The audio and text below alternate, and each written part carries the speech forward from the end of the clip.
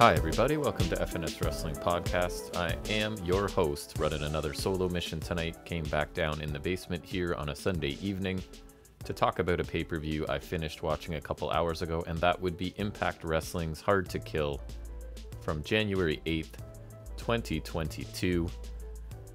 So I thought I had a bit of free time in the evening, thought I'd come down here, test out yet another microphone. I have a bit of a problem with collecting microphones right now, and thought I would do a solo mission to talk about this pay-per-view that, not to ruin anything, but a kind of very much a mixed bag, a pay-per-view of two halves for me, really. Really enjoyed one half, not so much the second half. So hope you're all doing well. Hope you had a chance to check out FNS Wrestling Podcast episode 77 of our main show that we put out yesterday.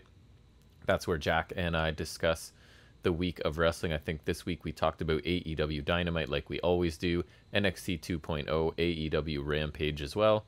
And then there's always a section where I do some trivia, quiz Jack on what he knows. This week it was about NXT graduates to the main roster, which he did very well on. And then he always gives us an update from the world of wrestling action figures at the end of the podcast. So if you haven't had a chance to check that out, please feel free. We'd really appreciate it. We'd also appreciate any feedback from any listeners if you happen to be checking us out. It's fnswrestling@gmail.com. If you'd like to email, fns_wrestling_podcast is our address on Instagram if you'd like, or if you're one of the few that listens on YouTube, you can also leave a comment there. I do promise I will get back to anybody that leaves any sort of comment on any of the platforms. I will get a reply to you.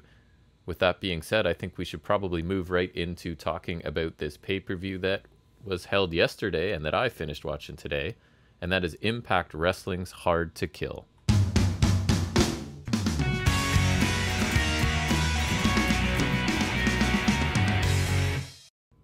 So we'll see how this review goes. I am doing it a little different than on some of my other solo, well, all of my other solo missions, I guess, technically, because I didn't plan on really reviewing this, so I didn't really take detailed notes or anything. I'm kind of just going off of my memory, which may be a poor decision. I guess we'll find that out shortly. So it won't be any sort of move for move summaries. It'll just be kind of who won, maybe the finish, and then my thoughts on the match itself. And yeah, so I think I watched it in two sittings. Basically the first half, it was about a 3-hour pay-per-view, and then came back and watched the second half. I did watch the opening, I don't know if it's their pre-show, their kickoff show, I'm not really sure what they call it, but I did watch the two matches that were on there. And I'm not sure if I caught all of the vignettes and recaps and video packages along the way, but I'm mostly here to talk about the matches because that's what everyone really cares about, right? So there were a couple surprises on this show. So let's talk about the Hard to Kill pre-show first. The first match on the pre-show, I wasn't even aware there were two matches. The first one was Jake Something versus Madman Fulton.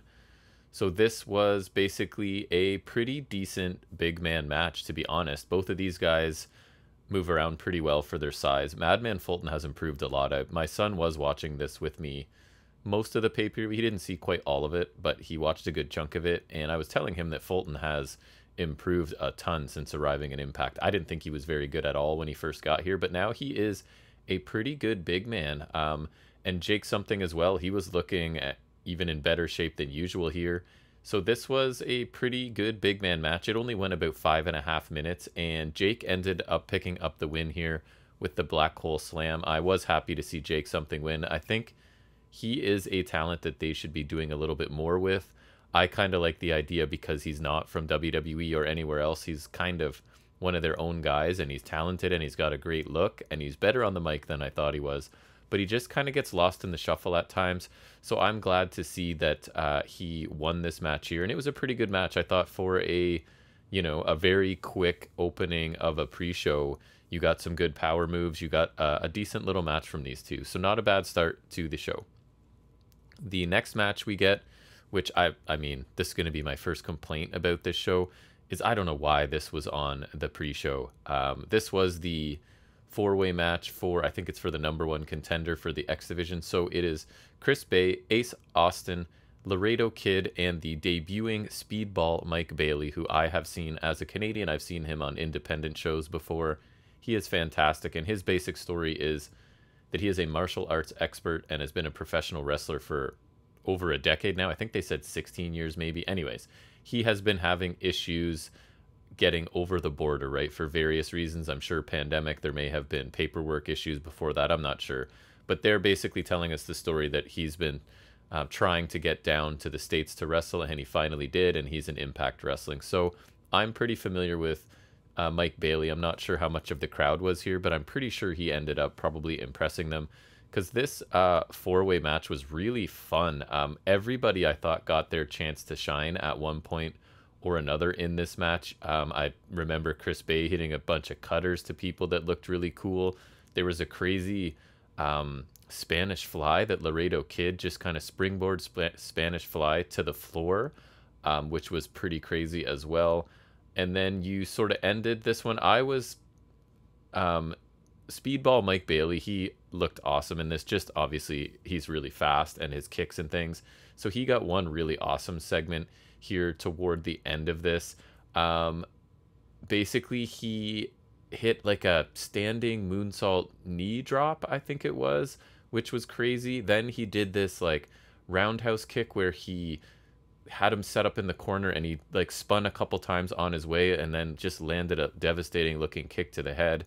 And then he did it's like a shooting star press to Chris Bay, who was kind of on his hands and knees, a shooting star press where your knees end up on the back, smashing him sort of into the mat along the way. Actually, it was Ace Austin, I think, not Chris Bay, and ended up picking up the pinfall there.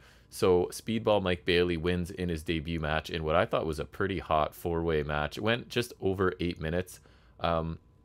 My son, who watched the majority of this show, said this was probably his favorite match on the show. So in hindsight, I can think of a couple matches I definitely would have preferred go on the pre-show with this one move. I think this would have been the ideal hot opener, in my opinion. All four of these guys are incredible. They were given just enough time to make this really fun. Everybody got a chance to look good. So I don't know why it was on the pre-show, but I thought it was a very fun match, and something that I would actually recommend people check out. Even though it's just on the pre-show, it was a good match. Then we move on to the actual pay-per-view itself, and the opening match is the first ever Ultimate X match featuring the Knockouts, and it is for a future shot at the Knockouts Championship. So this is Chelsea Green versus Jordan Grace, Lady Frost, Rosemary. Alicia Edwards apparently was a late replacement for Rachel Ellering, which for me, that is a significant downgrade. I think Rachel Ellering is quite good, and I've really enjoyed some matches. And for me, Alicia Edwards, she is the worst wrestler on any show I watch that gets the most amount of time, if that makes any sense. I don't think she's very good in the ring. I haven't seen her get better in forever, and she's on TV all of the time, so I guess good for her. But anyways, she's in the match. And finally, Tasha Steelz as well. So this is an Ultimate X match. That just basically means there's four kind of towers in each corner, and then there are ropes making a giant X above the ring. I think they try and say 18 feet or something like that above the ring. I don't think it's that high, but I think that's what I heard one of them say at some point. So anyways, there's an X hanging from that in the middle of those two cables where they cross, and whoever manages to climb up and retrieve the X will earn a future Knockouts Championship match. So I guess the best thing I can say here is that there was a lot of effort put in by all 6 of these women, but that's generally a polite way of saying that it wasn't that good, and I don't really think it was. This was the match, to summarize, I guess, was people fall onto groups of other people repeatedly. So you had people falling off of the X a couple times. One impressive spot where Jordan Grace was hanging from the cable, and I think it was Lady Frost jumped up and was hanging from Jordan Grace, who was able to hold her there. But you had Chelsea Green fall from one point from the cable and land a little bit on Tasha Steelz in a bit of a scary spot, but it seemed like Tasha was obviously fine as she was able to continue no problem. There was one spot where I think it was Chelsea Green and Lady Frost had both climbed a couple of the scaffolding in each corner and just kind of jumped is a strong word, kind of fell onto people underneath. They even included having Havoc around ringside and Savannah Evans as well, just to act as a base for these women as they were just continuously kind of falling off of things. So you could tell that nobody in this match has a lot of experience in this type of match, and how could they? It's the first ever one. So I thought a lot of things looked pretty bad. There wasn't a ton of wrestling going on. It was all just climbing things and then falling down for the most part. So I didn't really enjoy the match myself. The crowd maybe got into it a bit more. There was also use of kendo sticks and things by Alicia in this, which at the time wasn't a problem, but it becomes a problem as you see sort of the last half of this pay-per-view, especially how many weapons and how much hardcore stuff goes on, that it was a little bit early for me to have this brought out in hindsight. But again, she's kind of limited, so she relies on that kendo stick, I think, quite a bit. So basically, the finish for this came as Tasha Steelz and Chelsea Green are both kind of up on the cable, grabbing for the X, and simply Steelz just falls. Commentary tell us that you have to fall to get it to the mat. You can't just be holding it up there. So they both kind of have their hands on it, but Tasha Steelz ends up falling to the mat with the X, so she wins the match. In it, I mean, the saving grace, I guess, is they did not make this very long. This was about a 9-minute match. So Tasha Steelz gets the X, gets a future Knockouts Championship match. So yeah, I was not impressed by this. I don't think this was a hot opener by any stretch of the imagination. And again, everybody involved tried. They were all willing to do anything, basically. It just didn't really work for me. It looked like it was just a lot of wait for a group of people to form so that you can fall on them. And just a lot of basic stuff, not a ton of wrestling. So not exactly what I want to see in a hot opener of a pay-per-view. But it leads to something a little bit new, which is Tasha Steelz having a shot at the Knockouts title in the future, I guess. So the second match is Trey Miguel taking on Macklin, who I noticed is now, they're mixing in referring to him as Steve Macklin, which I don't remember them using the first name before. But it's quite possible that I just missed it as well. But I've always known him to be Macklin since his time in Impact Wrestling. But here he was Steve Macklin. One thing I should point out that I think was actually a nice addition to this show was Tom Phillips, Tom Hannafin, I think he pronounces it. He did commentary for this show, and I thought he was quite good and considerably better than Matt Stryker. I don't mind Stryker some of the time, but he gets a little bit too much for me, a little too dramatic, a little too much into his vocabulary, which he's got a great vocabulary, don't get me wrong. I just don't feel like he uses it at the right times. So I thought that Hannafin did a really good job, and I wouldn't mind seeing him stick around with Impact Wrestling if that's a possibility, but I'm not sure.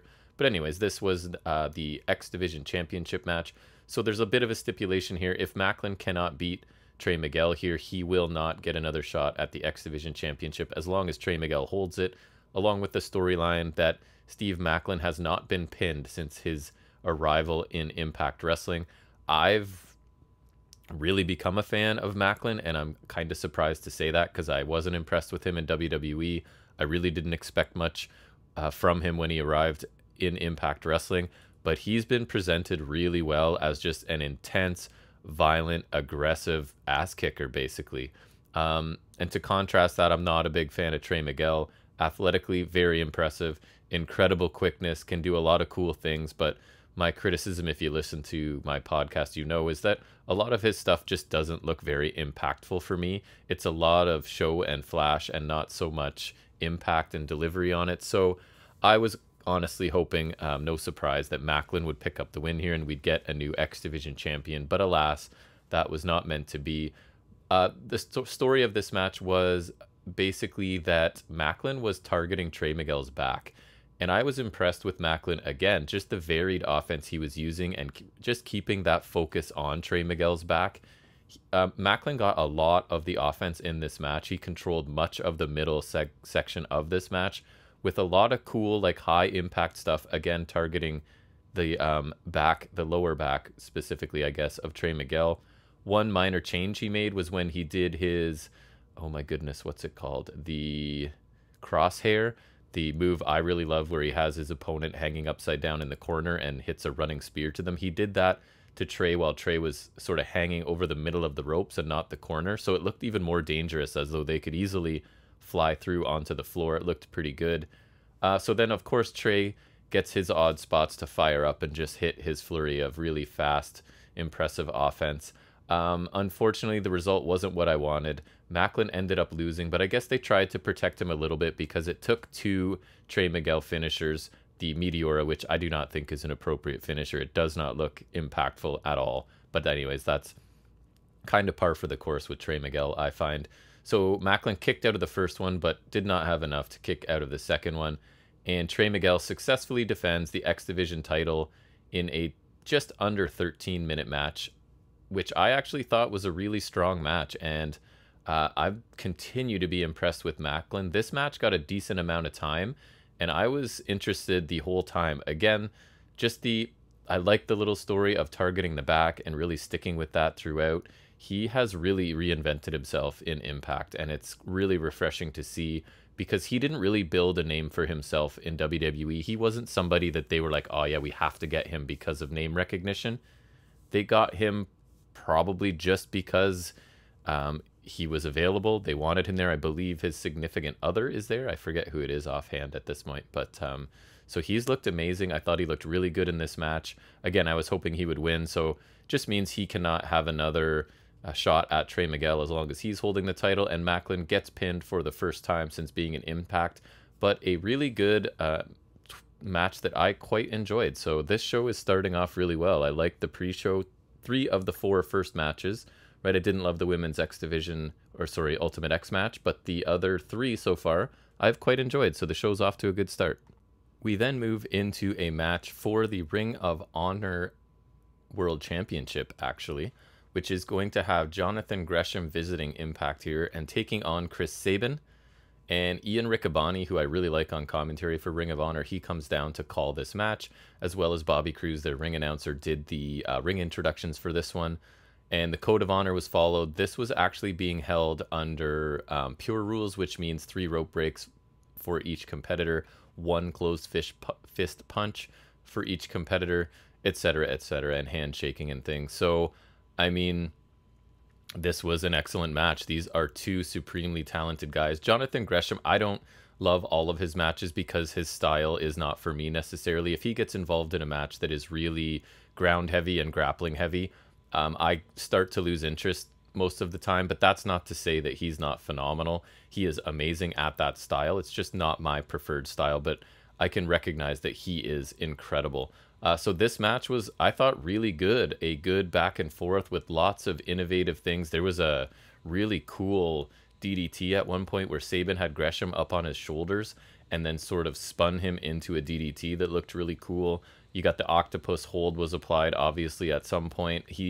There was a cradle shock, but he almost got the pinfall there. Actually, he did get the pinfall, but the referee noticed that Gresham's foot was under the rope. So he did, in fact, count the 3 count, and then noticed, so he sort of had to pull back from that 3 count and called it Gresham's second rope break instead of a pinfall. So then the finish came shortly after that. Sabin caught Gresham with a high knee. There was some back and forth pin attempts on the mat.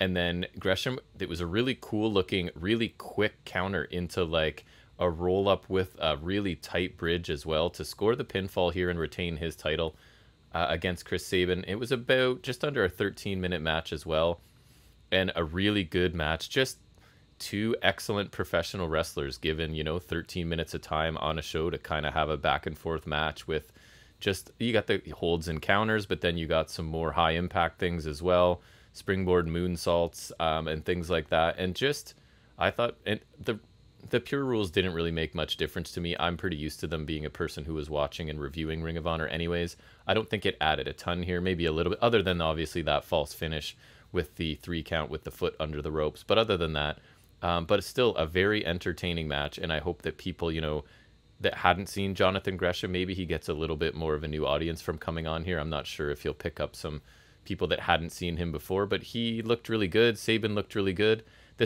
I would say this was pretty much exactly what I expected. There wasn't much chance that this wasn't going to be a good match between these 2, and I thought that it definitely was. We then come to another match that I was quite interested in on this card, and that is Josh Alexander taking on Jonah.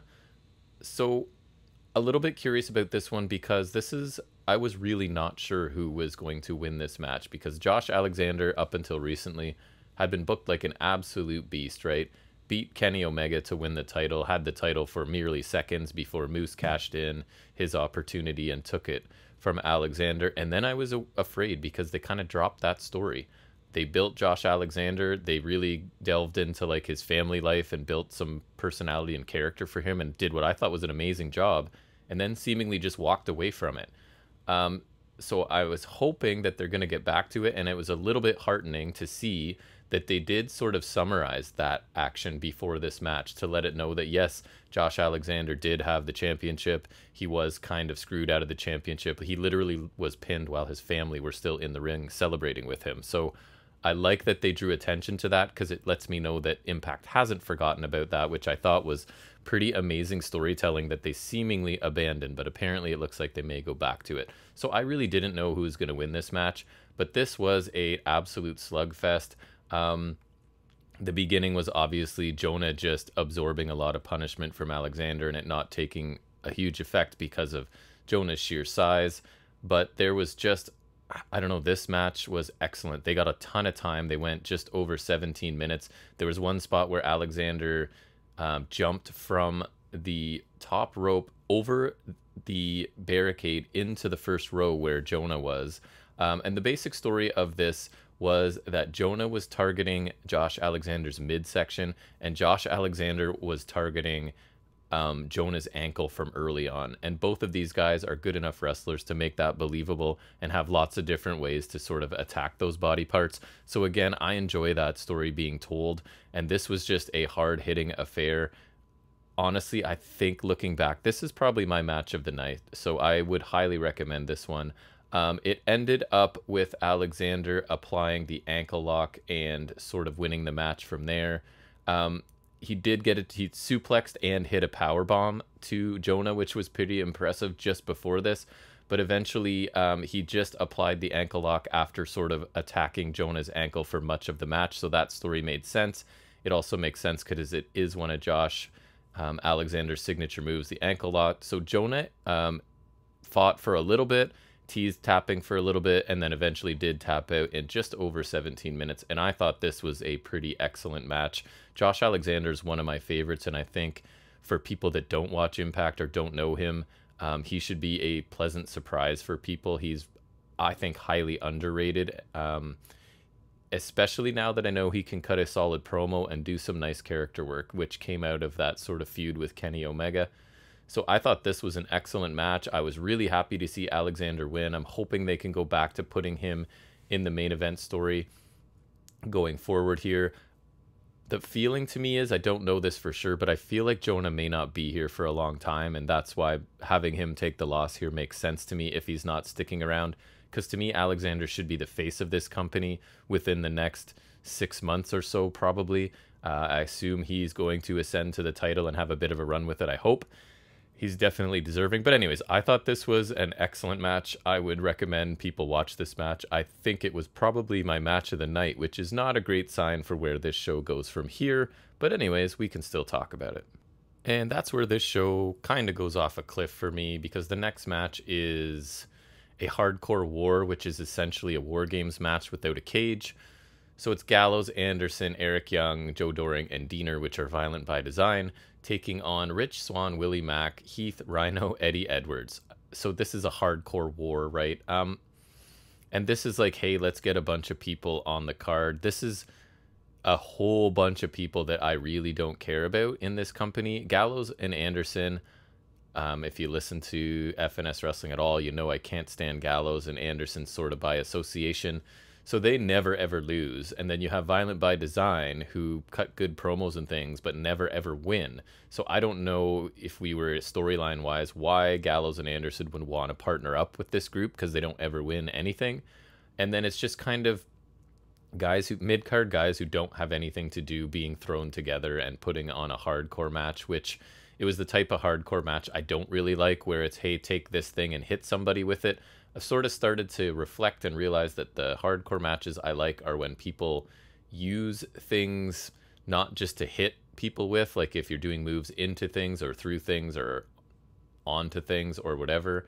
I'm much more interested in that than just, hey, we're going to hit each other with a kendo stick, and we're going to hit each other with trash can lids, and Eddie Edwards is going to set a kendo stick on fire. The fire is going to come nowhere close to hitting Gallows, and then the fire is going to go out. So that spot was hilarious. My son was actually watching it with me, and he was laughing at that point. So I mean, this was a pretty standard hardcore match, and if that's what you like, then that's what you like. Unfortunately, due to the hardcore war format, it becomes incredibly long because the first couple people come in for, I think it's 3 minutes, and then a new entrant every 90 seconds. And the match can't end until everybody's in the ring, and then it's open up for pinfall or submission, right? So Diener and Swan started out. I don't think there was any talk either, because in these types of matches, there is a huge advantage, right, for the team that's always adding a man first, because they're going to have an odd number advantage, or however you want to say it, a power play, because I'm a Canadian person.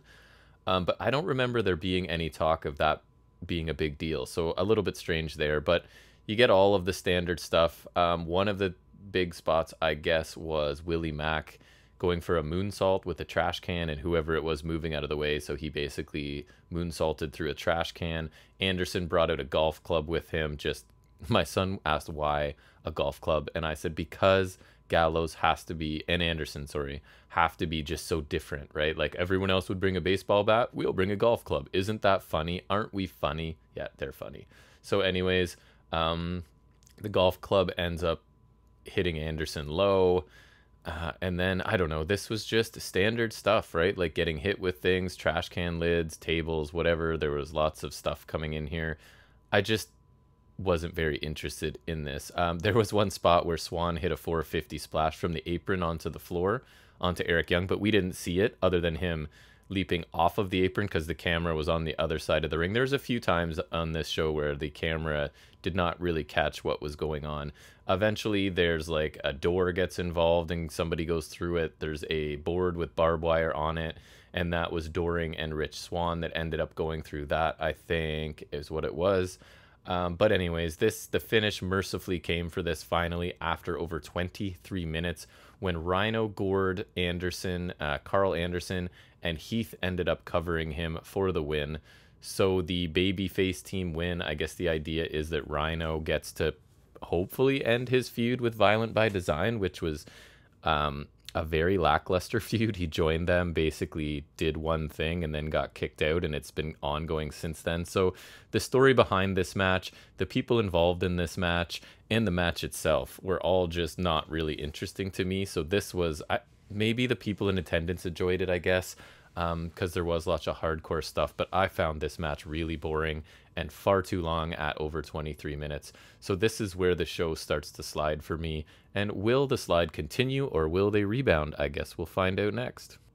Actually, before we move on to the next part, I almost forgot here. This is how much it resonated with me, I guess, was the big surprise, the big shock, is that essentially we're going to have Ring of Honor, it looks like, invade. But no, not their champion, not Jonathan Gresham, who was on the show already. It's Matt Taven and Mike Bennett, so they come out after this match and attack Heath and Rhino.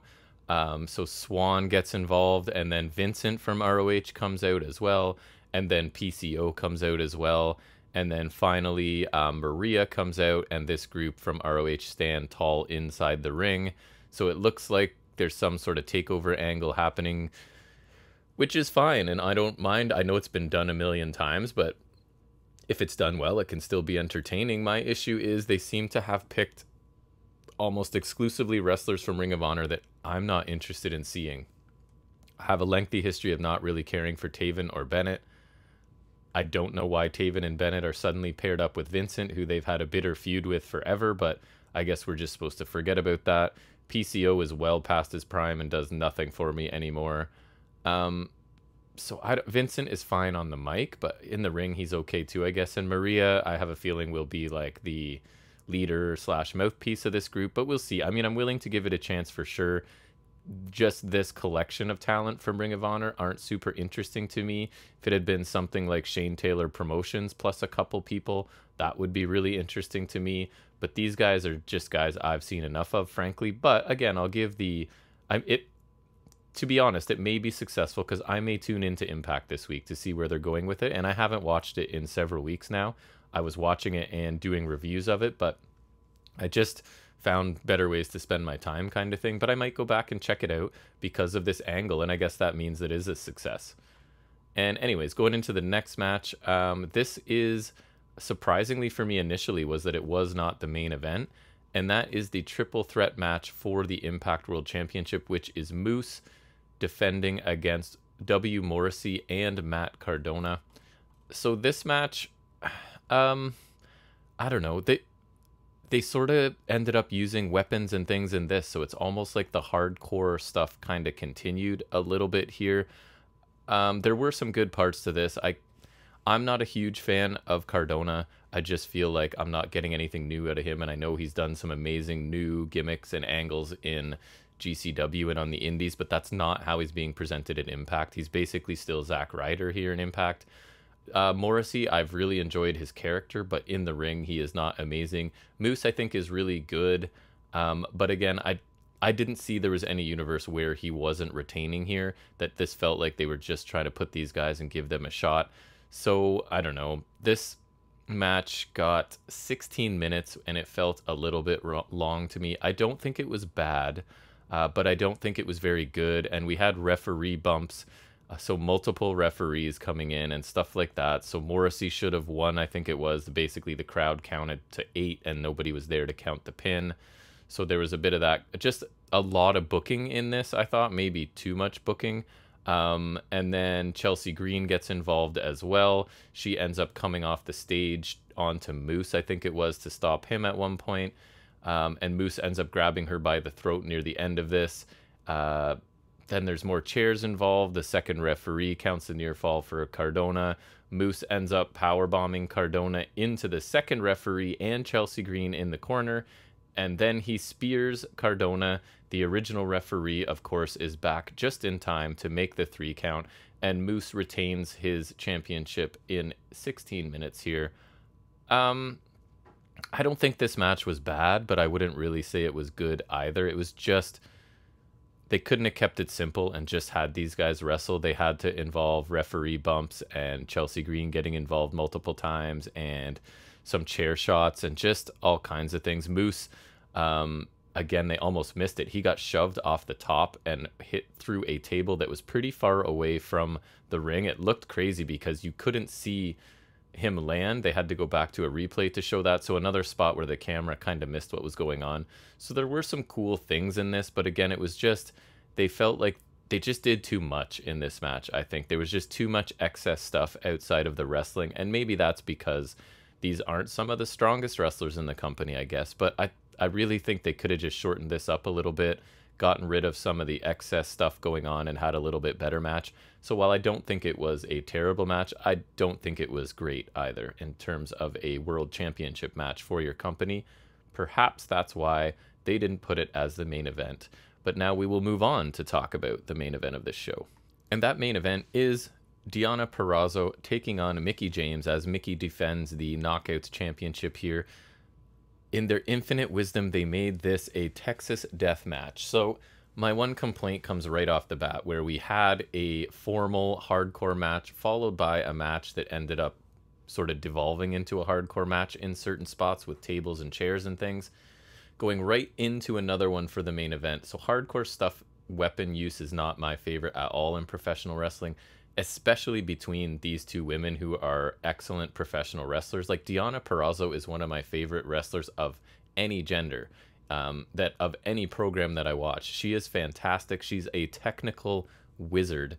I do not know why they made the choice to do this. I guess they're trying to say that this feud is just built to the point where this is how they have to settle it. So my first complaint is, I would have much preferred, even before I saw how this match went, I would have much preferred these two women just be in a straight up match or 2 of 3 falls or something that could really let them shine in their technical wrestling ability, which they're both excellent. So I was confused by that choice. Then they went with, I don't know if they explained these rules. I probably missed it, but for this, it's basically like a last woman standing match, except you have to, I sound dumb even saying it, you have to pin them first, and then the ref will start counting the 10, or you have to have them in a submission and they tap out, and then the referee will start counting to 10, and if they get to their feet, the match continues. So I didn't catch this. So there was like a pinfall right away, and I did not understand what was going on. My son was watching this too. and he must have missed it because he didn't know. So I think it was Mickey James got a pinfall right away, and we're like, what is going on? And then Purrazzo hooked on the Venus de Milo kind of early on, and Mickey tapped out. So this brought up a few points. One, why would you ever do anything other than immediately tap out of any submission hold you put on me? The second I think I'm in a submission, I'm going to tap out, you have to release, and now I have 9 seconds to get up. So that is a problem. However, I will say on the flip side, one thing I think it does help, because one of the things I hate about last man standing matches is anytime anyone's down, the referee has to start counting, right? And I find that that gets really annoying after a while. So in this way, I guess the good thing is the ref can't just start counting until there's been a pinfall. So you pin the person and falls count anywhere, so you can pin them anywhere. Then the referee starts counting. So it does cut down on that. But I was confused as hell for the first few minutes of this match because I did not know what was going on. We also see that Ring of Honor Women's Champion, Roxy, she wasn't part of the invasion, but she's there at ringside with her championship belt. I'm a pretty big fan of her. She is considered a prodigy at this point. I guess she's about 20 years old maybe now. Already a champion, already had tons of matches, and is pretty polished in the ring. But anyways, there's a woman on either side. Mickey James is throwing chairs from one side into the ring. Purrazzo's throwing chairs from the other. The referee's sort of jumping out of the way of them. There was some missed spots in this. There was one where I think Deonna was pulling a table from under the ring, and I think the plan was that Mickey was going to do like a wrecking ball drop kick, but she couldn't get far enough to actually touch Purrazzo, and then she tried to like audible by just kicking Purrazzo, I think, and missed that. And then later on, there was, near the end, I think it was, Purrazzo was trying to do a gotch pile driver from the second rope backwards through a table, which is ambitious, but Mickey James did not touch the table, and Purrazzo just ended driving herself through the table.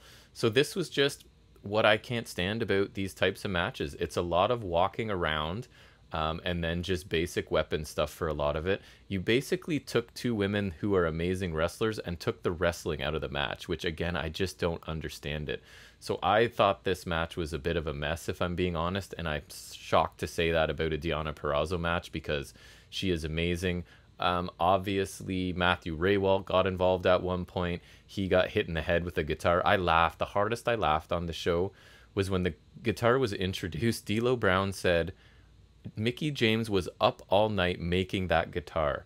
And first of all, I'm pretty sure he just meant decorating it because it had hardcore country on it and some like sequins or something. But the idea that she was up all night the night before a championship hardcore match, like making this guitar or even decorating the guitar, was just hilarious to me. But anyways, so that guitar ends up getting hit on Raywalt's head and the guitar did not break. So I don't know. It looked like it was probably pretty painful. Then there's chair shots, obviously.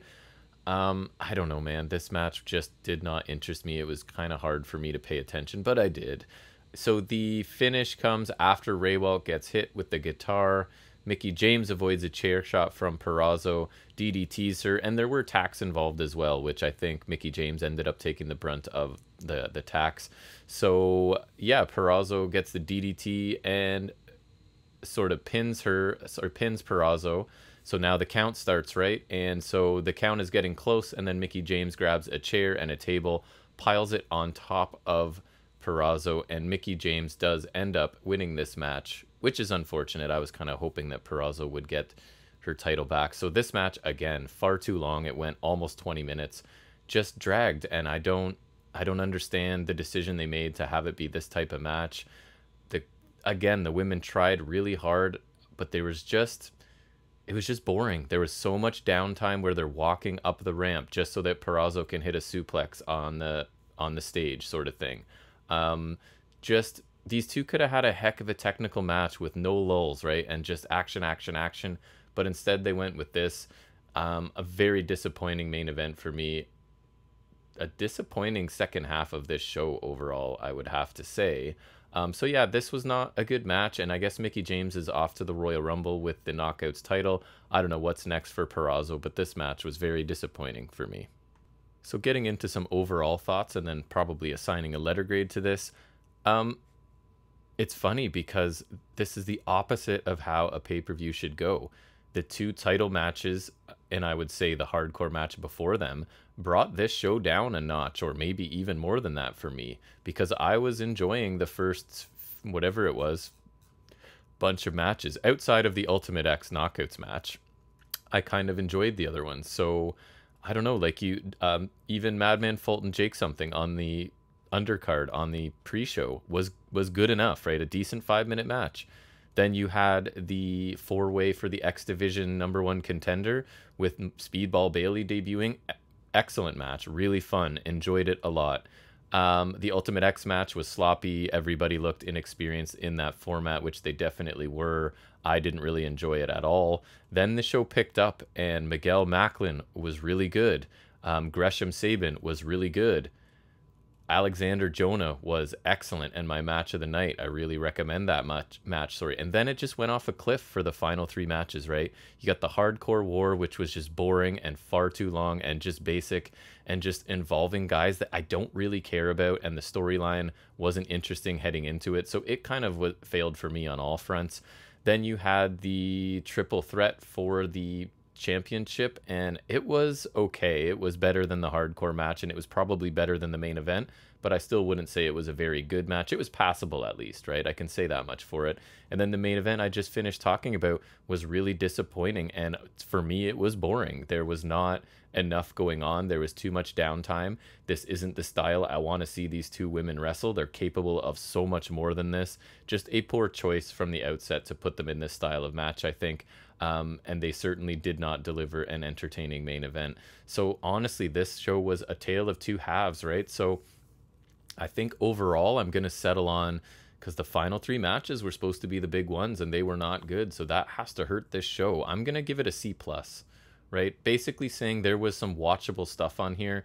It was about an average to slightly better than average, maybe. And again, I would say watch the pre-show, watch the first half, and then you can be done. You don't need to watch the final 3 matches, in my opinion. I've told you they're not, unless you are a hardcore wrestling fan and like a basic, you know, like WCW 90s hardcore wrestling fan, where they're just getting out stuff and doing things that anybody could do, like hitting each other with things. For the most part, I shouldn't sell them short. There were some tough spots people tried here, but a lot of just basic hardcore stuff on the second half of the show that really didn't interest me. So I'm going to give it a C+ for Impact Wrestling's Hard to Kill 2022. A little bit disappointed because I was kind of looking forward to this show. I thought the card looked pretty good, but a few things did not come through. But anyways, that's going to bring me to the end of this solo mission. Thanks to anyone who takes any time out of their week to listen to me or me and my son talk about wrestling. I really do appreciate it. Love to hear from any of you. What did you think about this pay-per-view? What do you think about this podcast? What do you think about my solo missions? What do you think about this microphone I'm trying out for the first time? All of these questions are posed to you. Feel free to answer any or all of them. I'd love to hear from you and I'll get back to you. But I think I'm going to wrap it up. Probably that'll be it for me this week. There's talk of doing our worst of at some point. Worst of 2021 is still on the books and supposed to come out at some point. Barring that, we will definitely be back here on Saturday for episode 78 of the main show to look at some AEW Dynamite and NXT and probably some other stuff as well. So hopefully I will see you all back then. And until then, take care.